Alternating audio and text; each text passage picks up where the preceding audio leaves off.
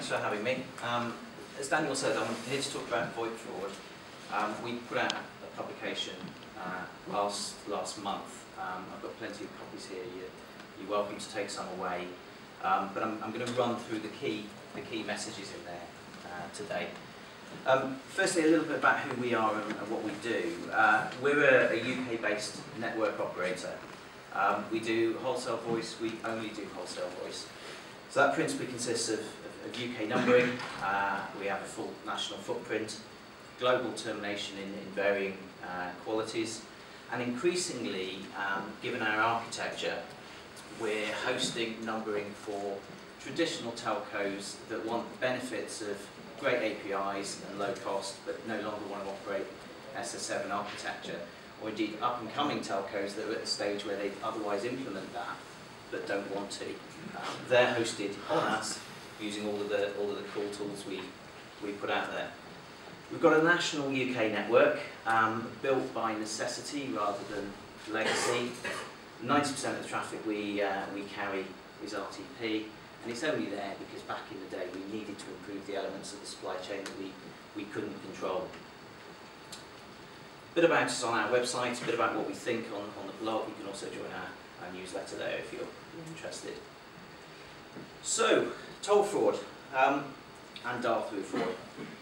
Estimates put the cost at around 46 billion a year.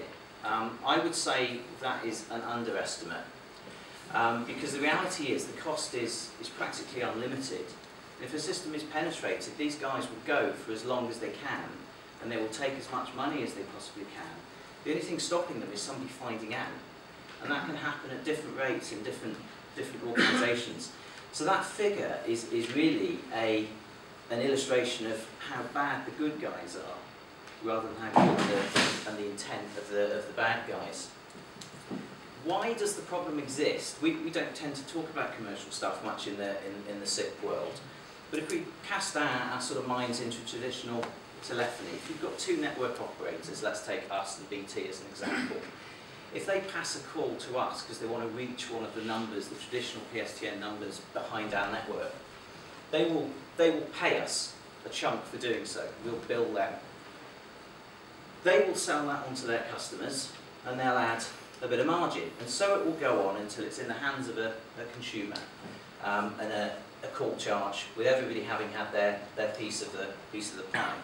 Different destinations have different numbers of people in the chain.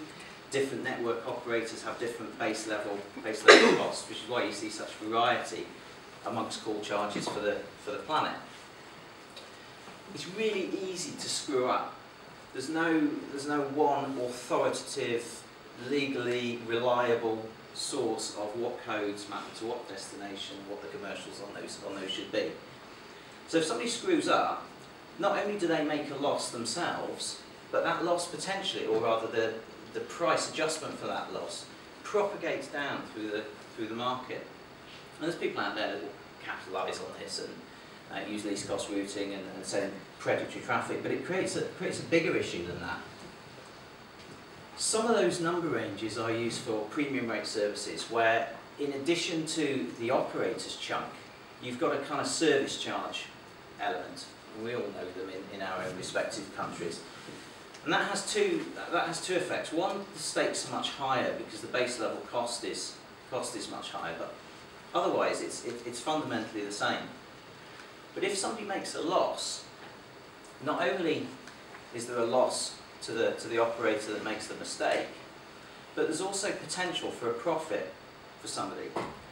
So if they can buy calls at that rate, but they're getting that rate as an outpayment, every call they pass through, they're making a profit on. And you tend to find where this exists, there's an infinite loop created very, very quickly. If they can do that at no cost, then obviously that infinite loop accelerates much, much quicker, and where they penetrate the system, they do so. Why does this matter? Well, everything we've heard about today is talking about how voice revenues are going to vanish. They're certainly diminishing, both at the hands of regulators and at the hands of technology empowering consumers. So billed revenue is going down. Operators are also bundling minutes in with other stuff, so they'll give you TV and voice and internet access all or for one monthly fee. But the costs of fraud are going up. More and more people are implementing VoIP. More and more user endpoints are therefore accessible and vulnerable to penetration. So the whole thing is changing in a way that we don't really want and doesn't benefit us in any way. We think the wholesale market needs to wake up to that and adjust itself. And rather than micromanaging least cost routes, we think the wholesale market needs to focus on risk. Because the reality is one compromised end user can wipe out all of the margin gain you're going to get fanning about changing routes throughout the year. Back in 2011, we set up a darknet.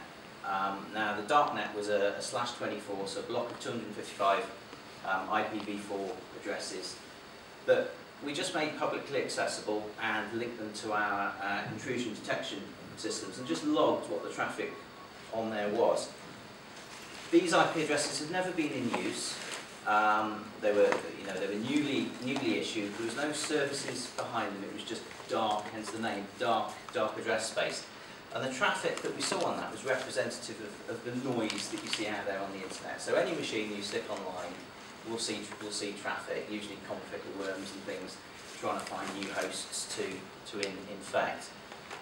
One interesting thing that we noticed was that about 1% of the traffic on there was SIP. I think that's a little bit odd. So we deigned to investigate a little bit further and we set up a honeypot. Now the honeypot is just a bog standard off-the-shelf free switch installation. We had to quite quickly rein in some of the enum stuff and make that non-standard. But it's basically there with default passwords, sitting online, begging to be hacked. Except we capture everything that goes on there and we analyse it, and we have done for the 3 years since it was first put up there. The findings from that are and always have been available online at that URL. It's just CSV files updated, everything from real time, showing the last 60 minutes on the honeypot, right through to showing the previous year. And it shows everything from user agents used, IP addresses. You can build whatever you want on that data. Wouldn't recommend implementing the IP addresses as a straight blacklist without filtering, because we don't do any kind of sanity checking or filtering on it. It's just as is, but it's there, and we'll come on some of the uses of that in a little bit. So, what do we know from that? Well, the first stage is what we call reconnaissance, and in a SIP scan, which is a typical method of penetration, it all begins with an options request.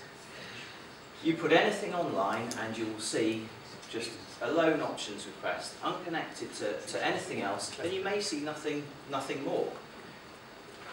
Now, you can see the trend is up and to the right quite severely, but the numbers are still quite low. So on the honeypot, we saw under 1,800 options requests in 2013. That's kind of 3 or 4 a day. You wouldn't notice those on a production network, particularly a production network where you've got genuine users sending genuine options requests. But if they get a positive response to that options request, they don't move on immediately to the next stage. You go in kind of queue. Sorry, let me come back to that stage. Where we see this coming from is slightly sensitive, given where we are. I would say that is down to the very well developed and competitive hosting market that you guys have over here. We see these options and the next stage in particular coming from dedicated server networks. They're not coming from the access networks. They're not coming from script kiddies sitting at home. They're coming from, like I say, hosted networks, cloud providers and the like. The second stage I mentioned, where somebody's responded positively to an options request, usually within about 24 hours, and usually from a different IP address, but typically one that's fairly close to the one that the options request came from, so usually within the same /29 or something, again pointing to a small installation at a hosting provider, is the scam. Now this is a flood of registration attempts. If you run asterisk or similar with a relational database behind the scenes, you'll probably have seen these and thought they were a denial of service attack. because they come stupidly quickly. And if you're looking up username and password credentials in a database, they're going to cause you a problem. They will keep going until they get one that works, is the simple fact of the matter. And they'll send millions and millions of them until they do. The trend there, again, is up and to the right, but at a much higher level. There's a real caveat on this, on these numbers. Once we've got a reasonable number of data points for a given attack, there's no value in us letting it continue. It just fills up logs. And actually the product we use for analysis tends to stop working when those logs get too big in a certain period. So we tend to cut them off. So don't take those figures as absolute. They would be massively, massively higher if we let these things go on.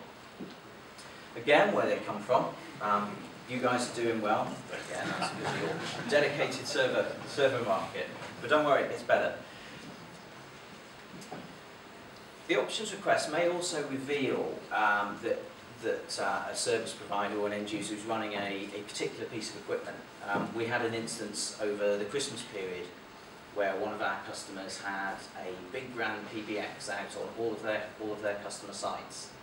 And somebody had done a lot of recon in the period before Christmas and established that this big brand PBX, that in the days preceding VoIP, had a TAPI interface, but now they'd retrofitted VoIP capability to it, and the service provider hadn't implemented ACLs appropriately. That TAPI interface was publicly available. So they could target those PBXs one by one on sequential nights, manipulate channels with the TAPI interface, and pass traffic till their heart's content. The typical targeted exploit we see, however, is the HTTP or the admin layer interface, so a compromised MySQL instance, for example, or these PBX in a box type products where they'll take a great open source product and then layer on a whole load of security holes on top. They're particularly nasty. The other one is auto provisioning. Now, I'm sure many of you use this. You ship a headless phone out, somebody plugs it in, it makes a call home to the manufacturer. Now that call home is typically a HTTP request with a few other bits with the MAC address suffixed. You can find out the URL for those by cutting the firmware. It's there for anybody to see, and they're also online.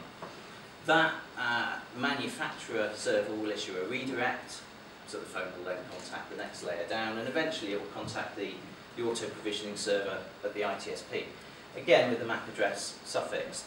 Now you might think MAC address, well, they're globally unique, that's really good, except when you think that actually they're allocated in blocks to manufacturers. So if you know the manufacturer of the phone, you automatically narrow what you're looking at.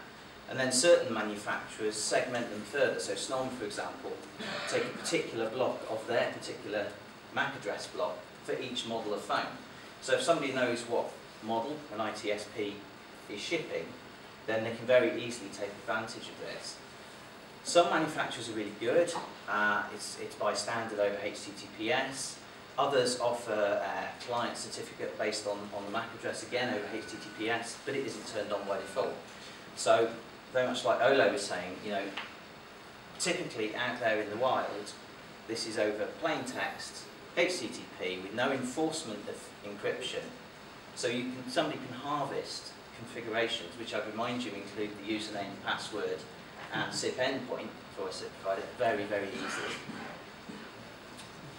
When they have got a compromised endpoint, they'll go on and send traffic. Now, a few years ago, we would have said that traffic was targeted to expensive destinations, given what I said. You know, these guys want to call Somalia, they want to get an out payment on the, on the call there. But in recent years, as you can see, although the trend has been up and to the right, and again we cut off because we don't let these things run, the traffic has differed, it's changed quite a bit. It's not coming from you guys, thankfully. It's coming from, it's fair to say, the usual destinations you'd associate with any kind of online crime, notably the USA. What's different about it is they're not calling Somalia anymore. They're not calling Lithuania. They're calling bog standard geographic numbers. They're sending what we call and we believe to be test traffic. Because the thing you need to understand is the honeypot, whilst it's a bog standard free switch, what it also does is answer the call. So in the old days, when they were passing calls through, they thought they were being successful. We were sending them an answer, media was exchanged, happy days.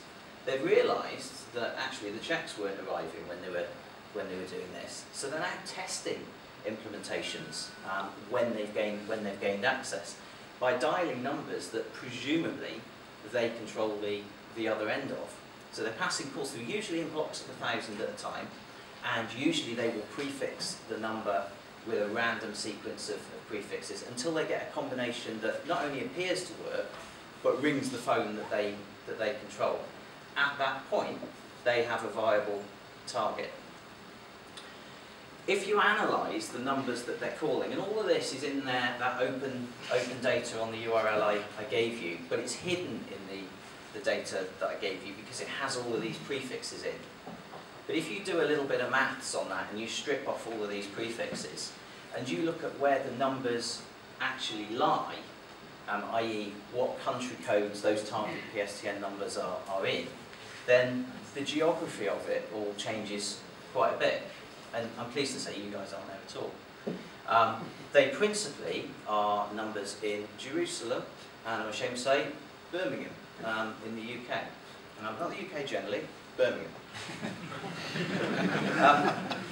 If you analyse it, which incidentally is where I'm from, which is why I'm ashamed to say, but if you analyse it further, you'll see that 25% of the traffic on the honeypot, it says from 2 numbers, was going from two numbers. 50% of it was from the top 10. So there's not loads of these guys with loads of different endpoints. We've focused right in on, hopefully, the key perpetrators. And like I say, they're mostly ordinary landlines. They're not calling. Yeah, you still get the script kiddie that will dial Lithuania and places, but the serious guys are calling innocuous numbers. They're not in the commercial feeds. We subscribe to most of them because, you know, combating fraud is one of the USPs we offer our customers. They're not in there. And remind it, it's test traffic. The actual attack from anybody's conventional definition hasn't started at this stage. There's been no loss at this stage. There may have been a DOS sort of, or an apparent DOS early on when they were doing the scan stage, but at this stage everything is normal. In 24 hours time, people may say, oh yeah, we've been compromised, and look at the traffic and see lots of calls to the usual places. They won't look at these. These are ordinary end user calls. As I say, 24 hours or so later, they'll go on and they'll send the flood of calls to expensive destinations that we're probably all familiar with because we've all seen it. However, that is changing as well. A few years ago, well even a year ago, when an endpoint was compromised, they would send traffic through in quite a, I suppose frantic is the only way to describe it. You'd suddenly see 200 channels to Somalia. And there were some people built their fraud protection systems simply on monitoring channels because you would see an uncharacteristic spike for a customer. They're getting more clever, just like the DDoS guys are getting more clever. It's not all about flooding, it's not all about volume, it's not all about being frantic. It's about making money, and it's about getting as many calls through over potentially a prolonged period as they can. So they're going at a lower level, a level that may slip under the radar. Equally, the customer that I mentioned that was compromised at Christmas, they'd done all their recon. They knew they were an ISP, so they had their own IP addresses, so they knew exactly where all this equipment was. They knew it was all the same equipment. They knew they could compromise any of it at any time. But when we intervened, because we saw unusual traffic on the customer's account and an attack was shut down, they just went away. And they came back the next night. And then they came back the next night. And it was very, very different. It's getting more professional, which is the scarier aspect of it. Yes, the script kiddies are still out there, but it's getting more serious, it's getting more organised, and it's potentially getting a lot more expensive. So, what can you do about it? Well, the good news is, lots, and it doesn't cost anything. I get terrified when we speak to ITSPs who say, oh yeah, we send out bills at the end of the month. You tell me you send out bills or you bill at the end of the day, and I will be in a panic. You want to be billing continuously, because then you've got something to monitor.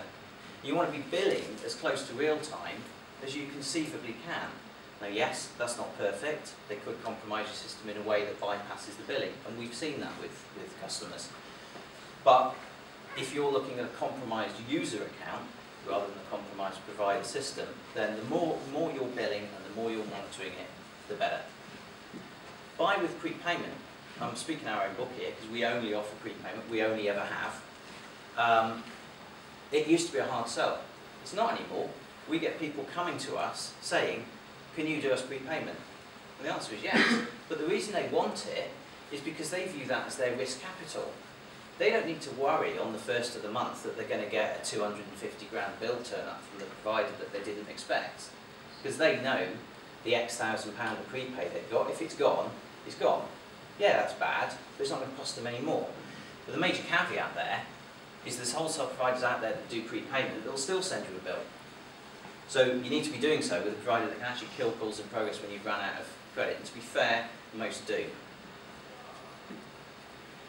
You also want your CDRs from your provider real time, because as I mentioned, if it's the provider system that's compromised and billing is bypassed, then you're not going to have your own records to monitor and report against.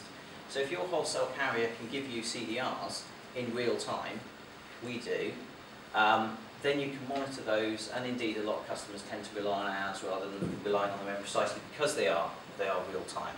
But if you're dealing with a wholesaler that's giving you them at the end of the month, or even the day after, yeah, you can be billing frequently yourself, but you've potentially got stuff slipping through the net there. Use the data that's up there. Like I say, it's been there for 3 years. It's going to remain there. Use it. You'll find some interesting stuff in there. You may find some stuff that we haven't, and if you do, please, let us know. But use it. It's interesting stuff in there. You look. There's a file that monitors events by user agent. Nigh on 100% of them a friendly scanner. Now again, that's changing, and it's changing at the stage of the attack. So what you find is the options request and the register of the scan events will come from friendly scanner, or increasingly SIP CLI. When they go on to the actual attack stage, they will tend to spoof something a bit more, a bit more sensible. But if you're using user agent filtering, then you can stop this right at the start. I remind you, it all starts with an options request. So if you don't respond positively to that reconnaissance options request, you're highly unlikely to go on to the next stage of the attack. So if you've got user agent filtering for the top bad user agents within your installations, and you're not responding in any way, you're just dropping packets, you're defending yourself quite well there. If you don't want to do blacklisting of user agents, do whitelisting of user agents, because you know which ones you've got out there on the network. To echo Olay's comment, use TLS. It drives me mad that out of the box, most VoIP or SIP installations use UDP on 5060. It doesn't mean you have to. TLS is there in pretty much every user agent and equipment on the market. Although I learned today, David will sell you one that it isn't. But if TLS isn't there, TCP is. With both of them, with TLS you obviously get the security thing. With TCP, you get other benefits such as getting over fragmentation issues and things like that, which is obviously more an issue with SDPs getting bigger. But what's relevant here is that these scans, these attacks, entirely take place. Correct that. Mostly take place on UDP port 5060. So if you're using TLS, aside from all of the good stuff that you get with TLS itself, you're dramatically reducing your attack footprint. It's not there on UDP on 5060, so there's nothing to attack. Avoid auto-provisioning for the reasons that I mentioned, but if you are going to implement it, don't just have it as the box or the VM in the corner that does whatever it does. Put in there some monitoring, rate limit requests to it, filter user agents, none of which appears to be there in the installations that are out there in the world. They're just begging to be had. And crucially, we think you need to monitor and control what traffic you're passing off net. Because what we've seen with compromised customers, where they've been compromised at the provider layer, is they lose access to their admin systems. They lose access to their reporting systems. Now that could either be load, because it's a relational database, off your network. One of the things we do in our API, as well as getting CDRs in real time and the reports on traffic in real time, you can see the value of calls in progress. Some customers implement that as a quick 20-minute script we did as a demo for customers that they could use in their NOC, because the channels to a particular destination are less relevant. The channels on a particular account are almost irrelevant. The value of calls in progress to a particular destination is really relevant. And if you're getting back a summary of the value of calls you've got to every country, you can build your own logic around that really easily. You know, I know we only spend more than, no more than £5 on calls to France at any one time. You know, Virgo, send me an email if it's £6. Send me a text message if there's £7 to Somalia. You can do whatever you want, whatever suits your business logic with this, if you've got the information. We, and increasingly a few others, extend sort of the SIP protocol with custom headers. So customers, when they pass us an invite, can set a maximum cost for a call, so a maximum charge per minute.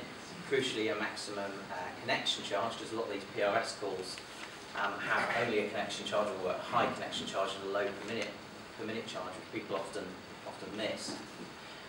We also offer our customers an ACL, so they can black and whitelist dial codes around the planet on both an account basis and an individual trunk basis. And we offer channel limits, but not just the basic channel limit for an account or for a trunk. We break that down further. So they have a channel limit for non-UK calls. They have a channel limit for any individual number dialed at one time, and then they have a separate channel limit for what we define as known hotspots. So they're all the places that I mentioned before, where we're actually seeing traffic from compromised customers going. And I should mention these are in real time nationwide around the whole network. As well as the channel limits, for the same granularity, we offer rate limits, which work quite well for some customers. We've got one customer that specialises in the oil business. So his customers typically do ring Nigeria, Somalia, all of the places that you might consider problems, and they might make quite a few calls in parallel to them, but they don't make a lot of calls. So they can set a rate limit: so many calls per 12 hours, so many calls per 10 minutes on each of these granular bases. One of the things we do is we send real-time alerts. So we monitor a load of known numbers, thousands of known numbers that we get from commercial feeds, and also the stuff that we get from our own honeypot. Now crucially, this includes those test numbers that I mentioned. And we push out alerts to people by text message, by email, real time. And I mean literally real time. It's not an analysis of the database in retrospect. It's actually in the call flow. Is there an issue here? Cue an alert, which is sent by a daemon immediately. And finally, you want to be able to do stuff with your provider in real time, like turning a customer off, or turning a customer trunk off, or even setting your own account settings and thresholds, real time, remotely, off your own system. So just to put the plug in, there's no vaporware there. That's all in our API, and has been for some time. When I speak to competitive operators, they say, "Ooh, it won't scale." No, it won't scale for your Radius or your relational database-backed authentication system. We're event-driven. Our business logic stack relies entirely on Redis, which is insanely quick. And with our current volumes, it's doing 300,000 operations per second. I beg one of those operators that says it doesn't scale to actually even be doing 300,000 operations per second on their existing architecture. So just to sum it all up then, we think fraud is the #1 risk to VoIP businesses. It really destroys customer trust. And even if you do all of the good stuff to protect your customers, they don't appreciate it when they've been hacked. It kills relationships, as well as killing businesses. We think you need to manage the risk, not the margin. Voice is changing. It's becoming a feature on other services, not a service, billable service in its own right. But don't do it on your own. There's lots of stuff you can do for free, but lean on your carrier. We know our competitors are copying a lot of this stuff. That's good. You know, it helps everybody to stamp this problem out, but nag them for it. They don't do it already. Make them do it. That's me done. I've got, that's the white paper. I don't know if I've got enough for everybody, but I've got a fair few. So come and grab one of those off me if you want one. If you want an account to play about what we do, there's a URL there. But also on the main website, you can sign up for a PDF copy about it as well if you prefer.